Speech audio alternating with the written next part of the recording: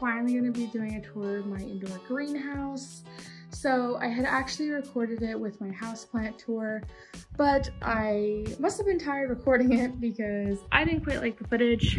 So I'm gonna turn off my fan for now just so it's quieter when we record this. I keep my fan on constantly, so there's never a time when it is off. It is a closed indoor greenhouse, so you want that air circulation to be going through, so you should always have a fan in your greenhouse, especially because I do have a grow light in here. So that means the heat is just going to increase. I love this grow light. So I actually got just this kind of extension here. So you could just hang a bulb, and it's perfect because I could just wrap it around the top of this greenhouse here, and it just suits my needs. Me and a girl. So I normally don't like her in here, but if I yell at her, she'll bite a plant. If not, she will just chill in here. Totally cool. But she thinks she's a plant goddess, so that's kind of that. So I do want to go over this middle portion here. So I just put this shelf together today, and it's because I'm going to be putting some more plants in here. So for now, I have up top, these are just some plants that I received, and they're going through acclimation, and they had just lost their leaves. And it's just something that happens, and don't feel too bad if it does. So here's my Anthurium lapoanum.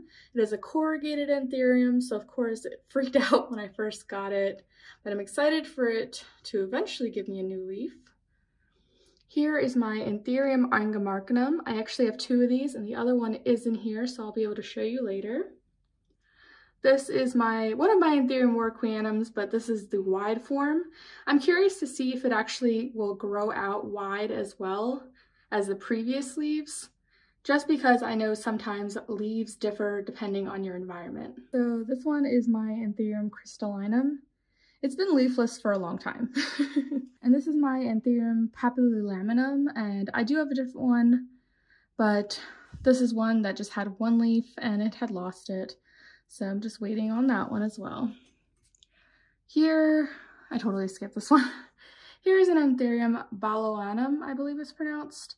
So its leaf was completely dead on arrival, so I've just been rooting it in some moss here. And down here is from Bogano Pot Plants, my Anthurium doriaki crystallinum hybrid, and it is finally producing a new leaf, so I'm excited about that. I've actually decided to put it on a lower level shelf because I don't want it to be too close to the light. The distance is pretty good. I would say it's a bit over a foot, so they should be okay, but I also don't want them to burn. So now I'm just gonna go over this side. We're gonna get to the floor plants and then the ones on this side. And I also do want to mention that plants in this greenhouse are not all plants I'm going to be keeping. Some of them I will be selling come springtime. I do have a few of certain different ones, some that I've been rooting, particularly just to sell. And I also have plants in here that I just want to kind of have a more luxury treatment so they kind of get better and progress better. So all the plants that I will be selling definitely are receiving kind of the best treatment possible, because this is a better setup certainly than my regular home. So in here it usually stays around 74 degrees, I believe, and then it will stay around 90% humidity. This is without a humidifier. This is just my fan, my light, my plants, nothing else. And it stays 90%. So it's freaking fantastic. And if you are interested in this particular greenhouse, it's a really good size, and excuse my mess over there. It's a really good size, and I will put a link to it below. I'll also put a link to the shelf if you're interested. There's just a lot of wasted floor room, so I thought adding additional shelf would be amazing. And I will link also the light as well, and the cord too. So starting on this side, so my Green Spaces ID Veitchii I have in here. He's finally kind of perked up. He was really sad for a while, like a lot of my plants are when I import them, but then they kind of do this thing where they tell me they're loving life. So these two stubs here are both Anthurium regale. I also have one in my plant room, but I have these as well. And I don't know if you can tell, but they both have some new growth here. One's right there, and the other one has it over here. So I'm excited to see how those turn out. I have 3 different regales just because I've been curious about different natural variations of them. I'm most likely not keeping them all, so if you're interested in one, I will definitely post on my Instagram kind of what I'm gonna be selling come springtime. So this is an Anthurium crystallinum hybrid, and it came to me a bit rough. So this was its new leaf that got damaged during shipping. This was a leaf that's just been acclimating. It's officially acclimated now though, and it is growing me a beautiful new leaf. So I'm really excited about this plant. And back here I have an Anthurium warwickwianum dark form.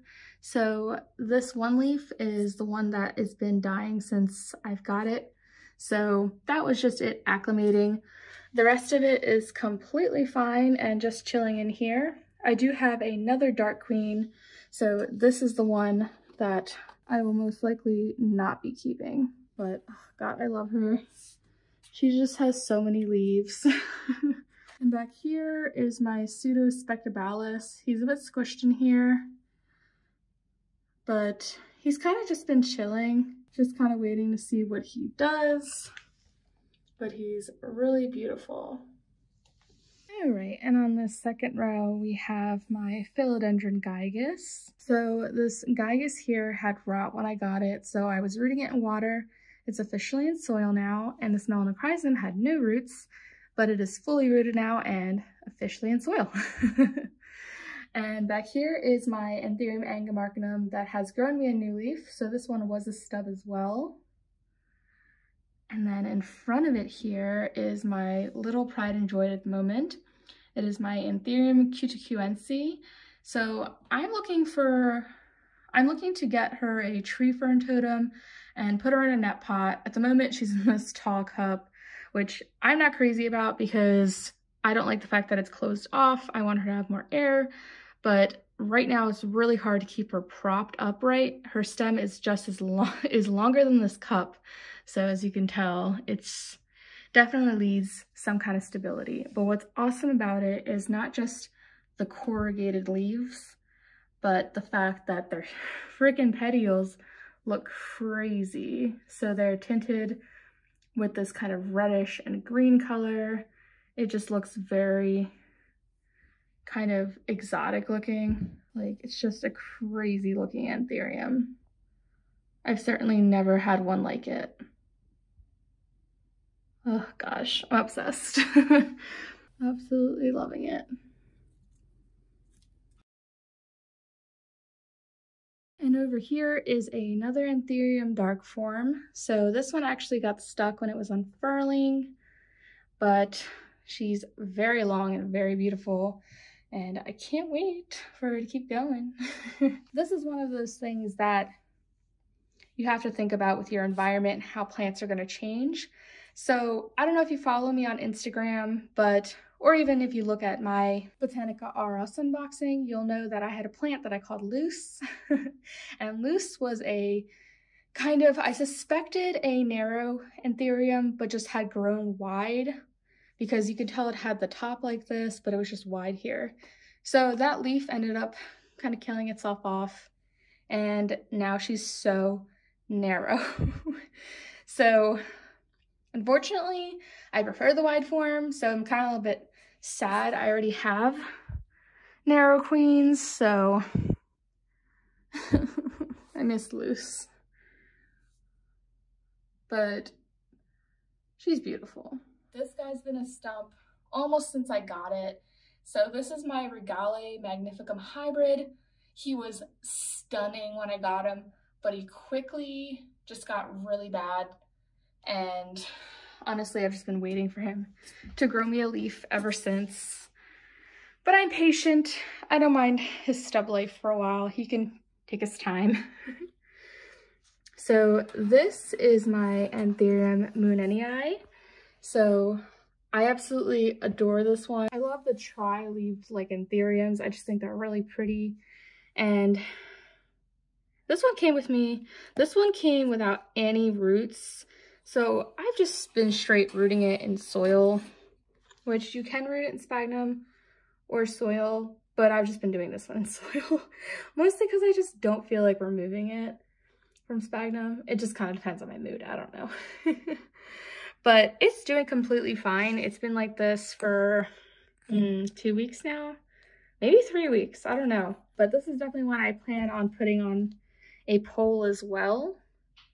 So I can't wait until I'm able to do that. But for now, she can take her time and recoup. So, let me check this guy out. So, just checking for pests. I haven't like looked at him in forever, and I just kind of wanted to make sure. But this is my Anthurium magnificum from my Green Spaces ID order. And as you can tell, he's doing freaking fantastic. So he's as happy as can be. He's freaking gigantic. So definitely a plus. I still have yet to get his hard water stains off, but oh gosh, he's just so luminous. I don't know like what's with this particular leaf. He's kind of like done this weird concave thing. So he's just sucking himself in. Not sure why, but he's been chilling like that, so I don't know. And the fact that he's flowering right now, I feel like I don't have room to really judge what he's doing. All right. And over here are my Scindapsus pictus silver lady cuttings. So I'm just kind of rooting them all in water. And that's kind of just what it is at the moment. So I'm hoping they all root okay. I had imported these and they did not import well. They were actually in the same shipment as my Anthurium baloanum and my Moonenii, and my Moonenii was in the best of shape out of all my plants. I had ordered another one and it was just dead. So yeah, these just had a lot of bacterial issues and it was not pleasant. So that was kind of that. And over here, I promise to like film this better. I feel like I'm all over the place. My next update, hopefully I'm better at this. But I'm also realizing I should really check on these plants more because I just haven't been checking on them for pests because they all just seem happy. I don't know. But I should. I'm being a bad mom. I look at my plant room plants constantly, but these not so much. So this is my philodendron. I almost called it Anthurium. Squamiferum. So its new leaf here is extra fuzzy. So he's really feeling himself in here.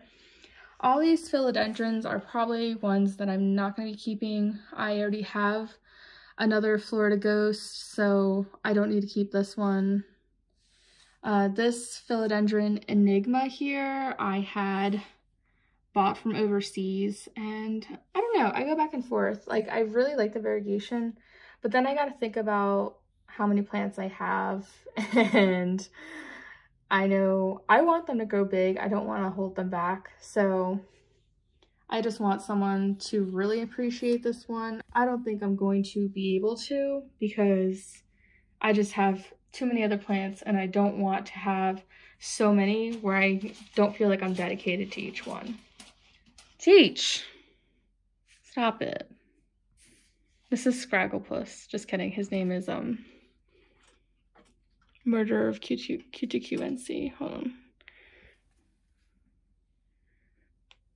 I swear if anything happens to that thing. Okay.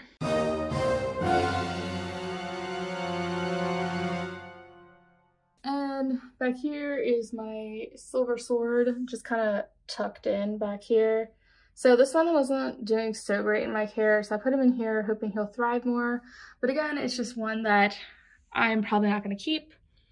But look at this cute little Florida Ghost. It's just such a cute little leaf.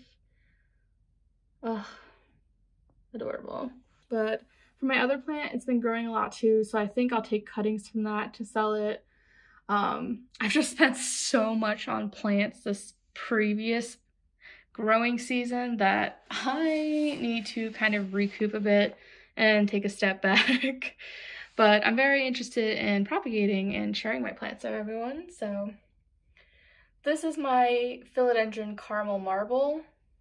She could be happier if she was in a position with more light. I'll tell you right now, she does perk up when she does have it. She is very beautiful, but I am not doing her justice at the moment in here, just tucking her in the back. So, and then over here I have my Anthurium papillilaminum. Actually, I'm gonna move this one to the stub section, because I feel like they'll do better with more light. That is what I'm keeping. And then over here, so this whole section is probably plants I'll be selling. I may keep one of my El Chaco philodendrons, but other than that. So this is an Anthurium Ace of Spades. So he's still pretty young. So this was his new leaf, but I kind of jacked it up. I like hit it against something. So I'm making sure they have more room in here.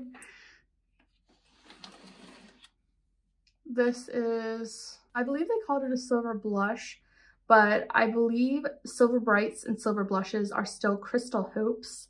They're just kind of different forms or natural variations of it, but it's still the same plant. It's just a way for them to sell more plants to name them different things. So this is that cute little thing. Look at you. And then back here I have Anthurium dorayaki. So I do have two other Anthurium dorayakis. So this one and a second one I will probably be selling, and then I'll be keeping my last one.